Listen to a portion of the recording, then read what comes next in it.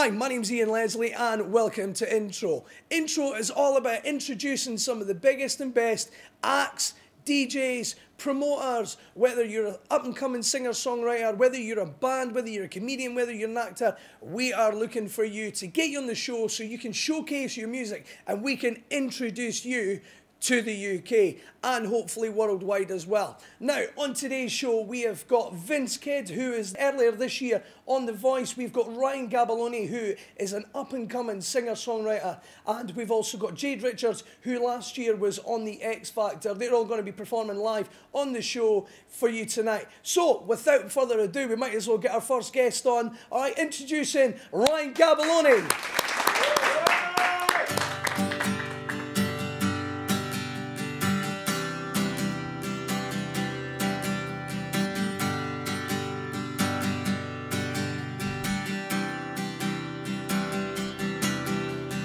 Try to make myself forget, turn over the page.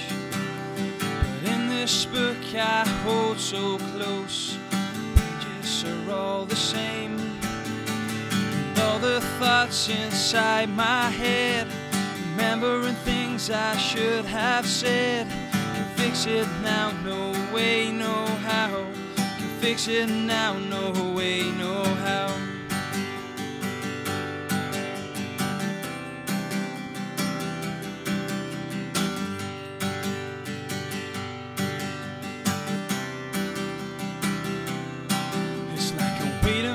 Train that's already gone, puzzling myself about where I went wrong, picking up the pieces of what was once our lives, and all the thoughts inside my head, remembering things that I should have said. Can fix it now, no way, no how. Can fix it now, no way, no how.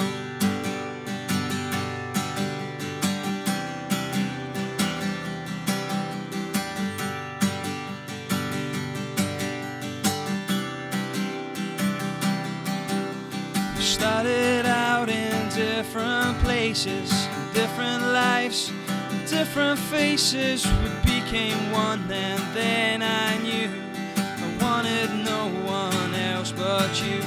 And all the thoughts inside my head, remembering things that I should have said. Can fix it now, no way, no how. Can fix it now, no way, no how.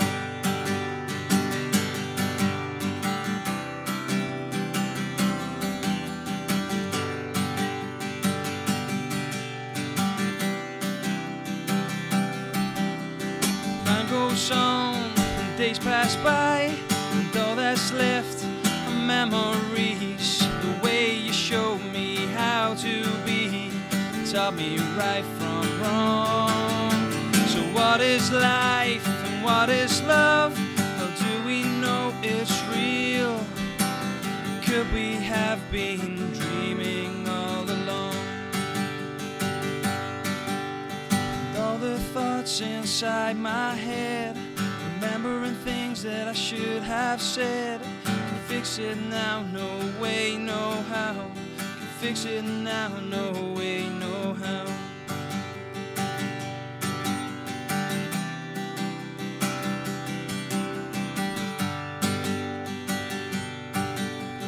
Could we have been dreaming all along?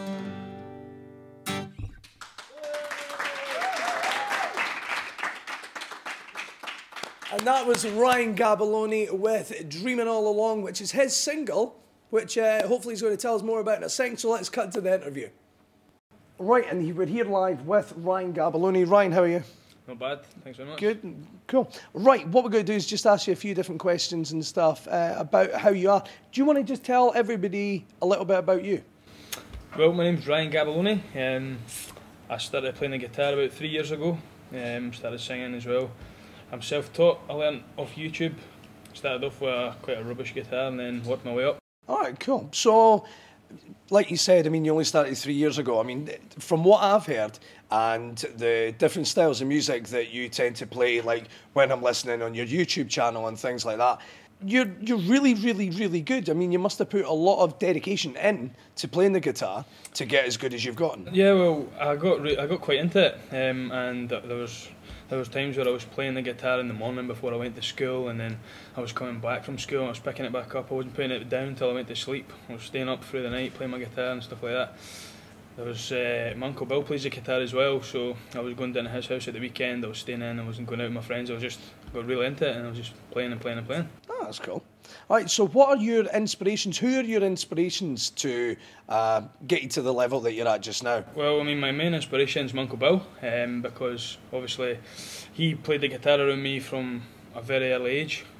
He was playing guitar to me when I was a child and stuff like that. I used to always look forward to going round to his house because he played me this one song that was called Universal Soldier.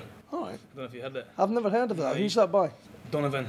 All right. And he used to play that to me all the time, and I just loved it. And I used to try and play it, and he taught me songs on the bottom string and stuff like that. And I just started off playing his guitar, and then eventually I just went and bought my own. Did you ever start off by playing things like Kumbaya and stuff? No, I've never actually tried to play that. Well, we can just pitch up a little campfire now and we'll try if you like. Anybody else can get involved. Right, and when did you know that you wanted to be a musician? I mean, was it a really young, early age, or wasn't it until recently? Or? Well, no, as I said, I just started playing the guitar 2 or 3 years ago. Obviously, I wasn't expecting when I first bought my first guitar that I was going to enjoy it so much. Yeah. But then I just started really enjoying it, and I've just kept going ever since. Oh, that's cool. I mean, what else have you done to get yourself out there and get yourself known? Well, I've got a YouTube channel. Obviously, you just type my name into YouTube and you'll get on my channel. I've done gigs. I've started doing gigs. I've done a couple of gigs now. I've got a couple coming up as well. So, just trying to get there as much as I can. Oh, that's cool. If anybody wants him for their bar mitzvah, he's also on. No, I'm kidding. But I mean, some of the gigs and that you've done that I've seen have been really, really, really good, and you seem to win over your audience. I mean, when you start speaking to people, some people can be like, "Oh, how's he going to sound?" Mm-hmm. But as everybody will have now heard, you've got a really unique sound, and the songs that you've written, personally, I think are really fantastic. So you should be really proud of what you've done. What's next for you and your career? Well, I mean, who knows? Nobody can tell the future, but I'm just going to keep going as well as I can, get out there as much as I can, do as much gigs as I can, keep going with the videos, you know, anything for publicity is the best way to go. So where do you see yourself in 10 years' time? Well, as I've already said, Ian, I can't predict the future, but hopefully just be making a living playing the guitar and writing music and just selling music to fans. That's cool. I mean, one other thing that we did do, we got in touch with a couple of people that were fans of yours and asked them a few different things. And like, people were telling me little things about you, which they said you were a bit of a poser. How do you want to tell people what they're saying, with them saying, "Oh, Ryan's a bit of a poser"? Do you feel that's an untrue statement, or do you feel that's a true statement? Depends which way you look at it. Humour me. It depends. Anywhere I see my reflection, I'll tend to take a little picture. So we can quite safely say that, for example, that's a good depiction of Ryan. As you can see, he's a bit of a poser. I'm really, really enjoying this. I love the green, to be honest. Goes with my eyes, doesn't it? And I mean, I love how your physique is there, because you've lost a lot of weight, haven't you? Because I know that for a fact that you used to be quite a big lad at one point, as you can see. Somebody got a new phone in? Yep, someone decided to put Fat Booth on and catch him out. But yeah, you were a big lad at one point. That's good. Right, so that's Ryan Gabalonne. Make sure that you keep following him, whether you want to do it on Twitter or Facebook or his YouTube channel, because we will be seeing massive things coming from him. Ryan, thanks very much for coming in again. All right, thank you.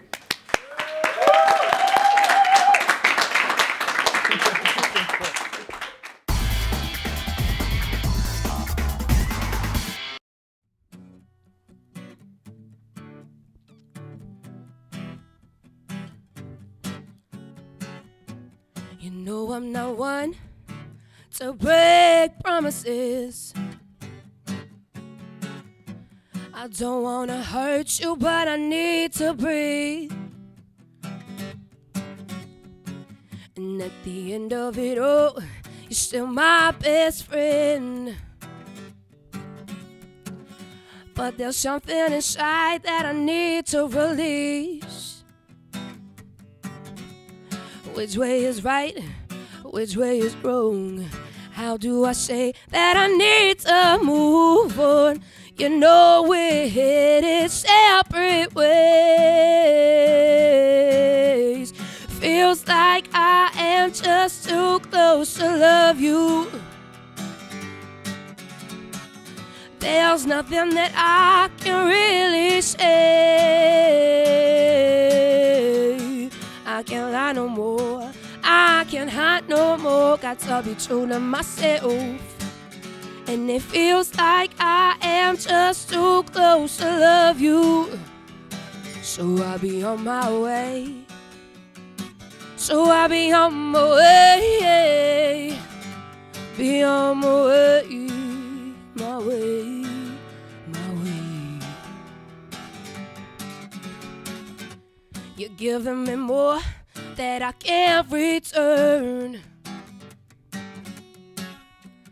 Yeah, there's so much that you deserve. Nothing to say, got nothing to do. I've nothing to give, I'm a slave without you. You know we're headed separate ways. It feels like I am just too close to love you.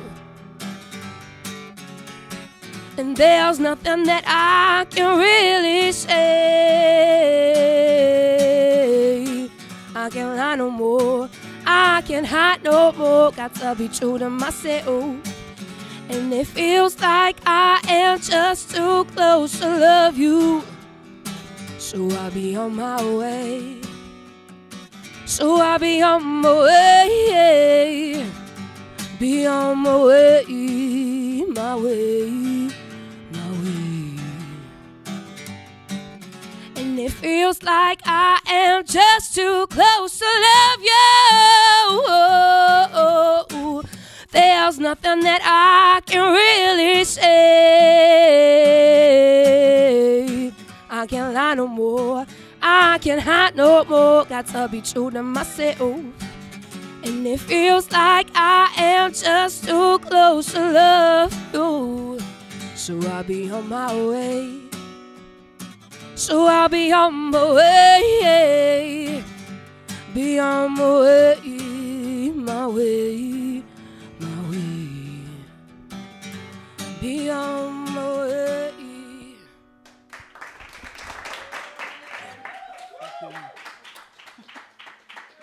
And that was Jade Richards with Too Close, her version of the Alex Clare track, which was featured on the Microsoft advert. Now, what we're going to do is we're going to go straight to Jade's interview and see what she said. Right, and here we are with our special guest today. We've got Jade Richards. Jade, how you doing? I'm alright, thanks. Good, good. How's everything been going for you recently? Really good. Been really lucky. Good. Good, really lucky. One word answers, fucker, move on. Good. So everything's been going well. You're looking at new things? Yeah, like, I mean, after X Factor, everything kind of took off for me, and I got a lot of work, and I was really lucky, like some really big gigs, and everything just kind of took off. That's honestly really, really good. I mean, when everybody watched your X Factor, it's really good because obviously we're both from the same neck of the woods. Aye. Seeing a local girl get out there and do it for us, it gave a lot of people aspirations. Aye. And you're an inspiration to a lot of people, so you should be proud of that. Definitely be proud of that. What was it like working on the X Factor, though? I mean, being on there, I presume when you got there, got on stage, nerves, for me personally, would have been like, wow. Aye. I mean, what was it like for you? Obviously, I've never done anything like that before in my life. Yeah. It's like 3,000 people or something in the SECC, so... But it was like a crash course sort of into the industry. It's all really, really quick. Filming's done a lot quicker than people think it is. You've not got time, it's long hours, so it was like... it was basically just like a crash course into what happens and what would happen if that was your lifestyle, if you were touring, if you were like performing every night. Yeah. But I really enjoyed it. To be fair, I take my hat off to you because, I mean, I have been in situations where I've been on stage in front of a crowd of thousands and you're having to quickly try and entertain them, quickly be on your feet, think ahead about everything that you're doing, but especially with singing, it's... I think it is quite hard. Like when I played at Wembley, that's like Wembley. I mean, Well, you don't get everybody's better played than there. that. Who's not played there? Me. Well, Me. aye. But, Definitely not played in Wembley. but like, I went on stage and then Gary Barlow was like, "Hiya," and I was like, "You're right." Like, I didn't know what to say. It was really nerve-wracking. What do you say to Gary Barlow? He's like music royalty. Hi Gary, how are you? All right, how's take that? Good kids. Yeah. But what were the judges like to work with, and what was it like being able to fly over and perform at their homes? Well, I mean, as what you see on television is like what happens. It's basically just them sort of saying to you like what they think of whatever you've done. So I don't think you work with them properly until it's like live shows. Yeah. But they were really nice. I mean, like, Louis gets quite a lot of bad stick in the press, but he's actually probably the nicest guy out of them all. Like, He does seem like that, you know what I mean? He's a typical quirky Irishman who doesn't live the Irish. Definitely. He's total down to earth and come and speak to us, telling us, "Ken, you're doing well." Gary Barlow. Talisa was really nice as well. She's total down to earth, like just normal girl. And Kelly Rowland was nice as well. Yeah, that's cool. When we went over to Miami, we were only there for like 2.5 days, so it's like super quick. Everything was done. But it was good. It was an experience, and I mean, first class to Miami, you can't beat it. No, you can't beat it. It's true. Full English breakfast, double Jack Daniels and Coke. Felt like it was Motley Crue. Motley Crue? Nah, you wouldn't have had the full English breakfast. Double Jack Daniels and Coke, on the other hand, would have been all over that. But no, I think that would have been fantastic. I'd have been quite upset though, because I like a bit of a tan. So in Miami for 2.5 days isn't that much tan time for me, to be honest. But I mean, getting the opportunity to do that though, again, fantastic, absolutely fantastic. What were your inspirations when you were a kid? When you were growing up, who did you aspire to be like? Even though you obviously want to aspire to be your own type of singer. Aye. But I mean, who were your aspirations and stuff when you were younger? When I was wee, it was Michael Jackson and Kylie Minogue. Yeah. Like, definitely thought it was Michael Jackson. Used to hide behind curtains, and my gran had to introduce me as Michael Jackson. Then I'd come out like day a dance, and that's cool. So it was when I was younger, and then as I got older, I sort of found my own kind of music. Yeah. Slipknot, Motley Crue, like. I'm not totally. I take my hat off to Motley Crue. Aye, and then fantastic. as I got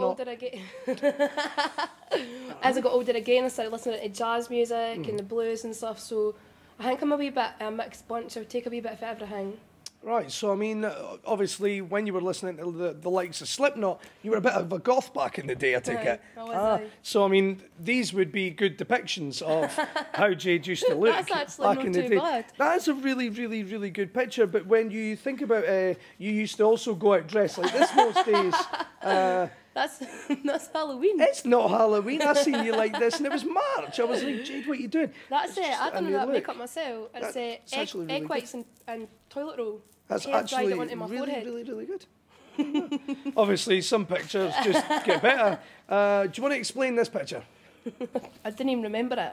I presume it's called Peggy. Well, I think it was trying to do the Guinness Book of Records. I wanted to break.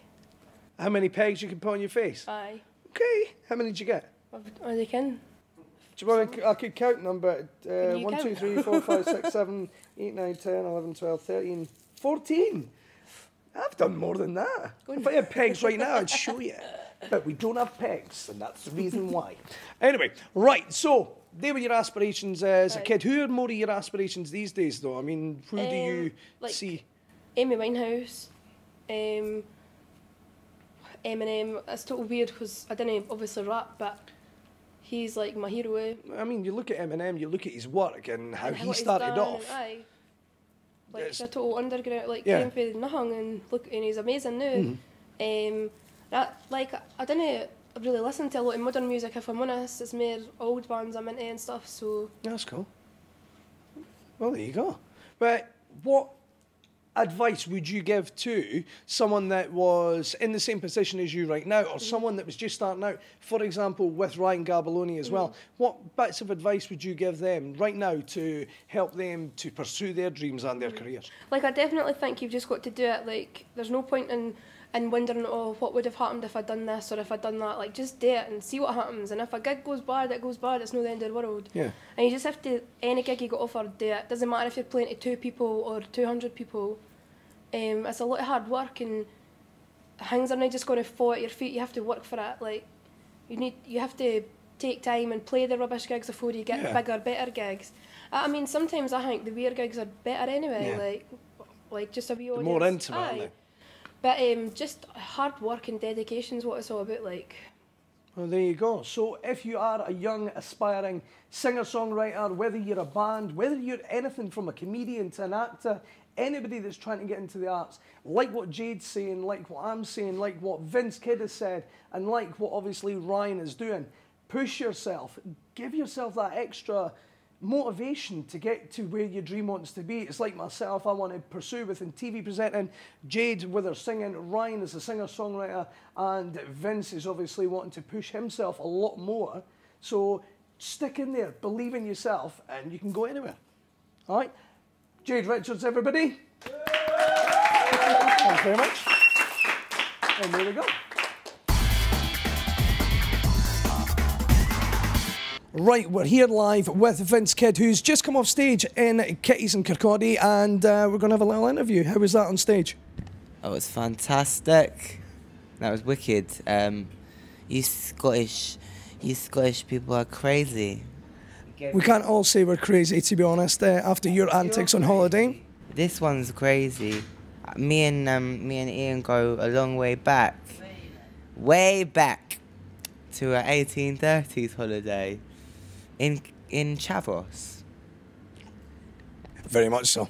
Yeah, it was. To be fair, I was going to try and defend Chavos there, but needless to say. It was great. Yeah, Iain was a rep. It was messy week. It was fun. It was fun. It was. Right, we've got a couple of questions for you anyway. Now, you were obviously on The Voice. How do you feel the experience was for you? It was cool. It was definitely different to what I was used to before the show. I was like writing and playing gigs. To help do the whole live TV thing, you definitely have to adapt. But it was something that I had to put myself out there and do. I had to do something. I had to get the platform. I had to make the people listen to me. So that was why I did it. But yeah, it was great. Working with some amazing people. Jessie was incredible. Brilliant. Are you glad that Jessie picked you, or would you have preferred one of the other judges? Well, I picked Jessie. Basically, the way that it works is they have their chair turned away from you, and if they like the sound of your voice, then they'll push a button, and then the chair will spin, and if you get all 4 coaches turned, then you get the pick out of all of them. So I got all 4 turned round, so it was really good. And I picked Jessie, just because she's the best, in my opinion. She's the best one. I love her. There we go. What's next for you now then? Obviously, The Voice is now finished. You're in the studio, like you said, doing a lot of writing and stuff. What else have you got planned? I am finishing off the record. I'd say it's about... Well, before the show, it was like pretty much like I had a record there, but I just want to make it as good as possible because the release will probably be... I think it's going to be next year, early. Singles this year. Thank you. Yep, that's how we feed. This is how we feed people, honey. This is a little tip. If you are losing your voice, which I have, I don't know if you can hear that. You just eat a shitload of Manuka honey. Manuka honey? It has to be Manuka honey. It's really expensive, so I always make sure it's on the rider, along with some other stupid shit. I don't know what would be on my rider. They're probably jelly babies or something, to be honest. What's the most ridiculous thing you've ever put on a rider, though? Or would you put on a rider? Do you know what? I haven't actually put anything that ridiculous on a rider. Like, but we're still thinking about what it is going to be. It's got to be absolutely ridiculous to the point where people are like, this boy's really weird. Like, what? Why don't you try something like a micro pig? Yeah, that's not weird enough. Come on, Iain, use your imagination. Well, we know what my imagination would create. Anyway, right, next up, what else did you do to get yourself noticed? Obviously, you got yourself onto The Voice and stuff, but what did you do previously to that to push yourself to get out there more? I was just making my own... Obviously, at the time before The Voice and stuff, I didn't have any money. So I was just making videos with no money, you know, just like good ideas and... You know, just making things happen, making music. You don't need money to make music. You don't need, you know, a lot of people when I was on The Voice said things like, oh, you know, how can he be on a show? He's already got videos and he's already got songs. And it's like, well, You don't need a label and you don't need money to do that. So I was just doing as much as I can, putting it out there and playing lots of gigs, everything that you can do, all the steps that you can take to get yourself up there. Yeah, trying to get on like support slots, supported Lana Del Rey, just stuff like that really. That's cool. I mean, I know you're an inspiration to a lot of people that are getting themselves out there. And from me personally, knowing you from a couple of years back when we first met, seeing what you were like back then and how hard you were pushing yourself back then, it's an inspiration to a lot of people, and you should be proud of that. And I know for the singer-songwriters and the bands and the up-and-coming young acts that I'm going to be having appear on the show would take a lot of inspiration about what you do. So have you got any advice that you'd like to give to them? Yeah. I would just say, you know, the music industry is full of a lot of dickheads and a lot of sharks. So I think you just have to be really confident in your vision and, you know, never lose your your creativity and what you're about.